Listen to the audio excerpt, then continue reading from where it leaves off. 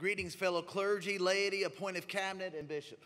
It is a great honor and a privilege to share with each of you today the value that is created by the L3 Loving, Learning, and Leading model.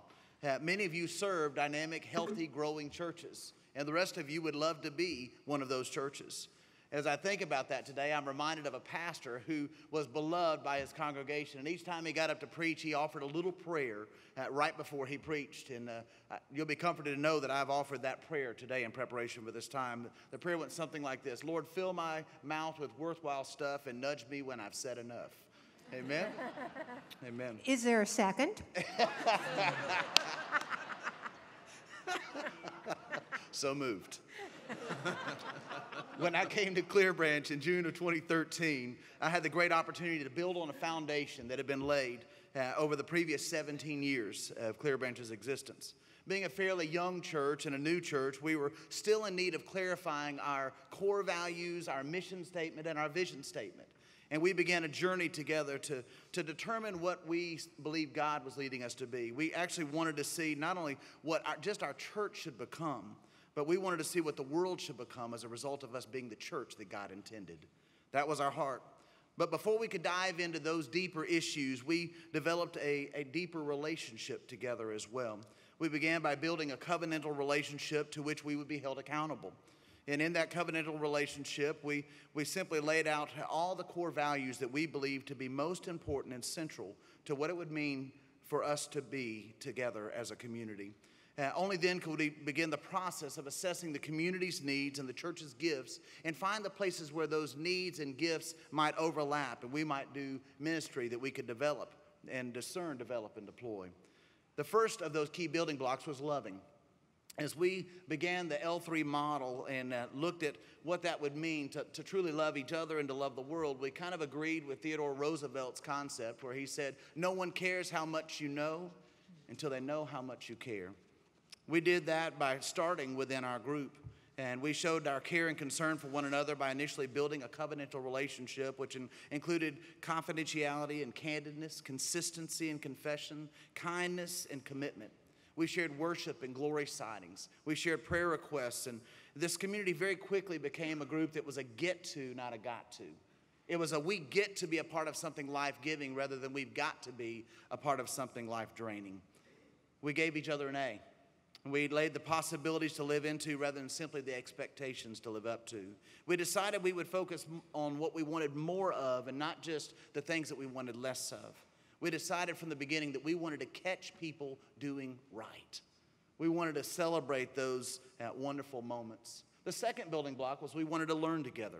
And each month we read a new book together, and we developed deeper learning as a team, and then also carried that leading out into other parts of the church. It reminded me of a church secretary who would often give updates on their minister's health to people in the congregation on the bulletin board. And on that bulletin board each week, the sermon title would be up there, and then a little later in the bulletin board would be an update on the church pastor's health. And one week, the church and the congregation was kind of taken back as the sermon title and the report on the minister's health got kind of smashed together. And the bulletin board simply read, God is good, and Dr. Jones is better. The truth is, we know God is good. Amen? We say it for years. God is good.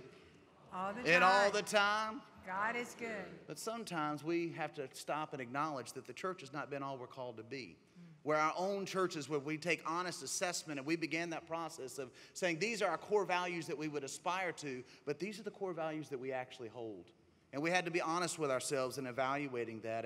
And learning together became very powerful because we learned that our beliefs drive our behaviors. We developed a vision statement that produced a passion within our team, a focus within our church, and an impact within our community. The vision statement allowed us to do more than just simply ask God to bless what we were doing. But we decided that we wanted to be a part of what God was blessing. We adopted the Chick-fil-A mindset that it's about better, not bigger.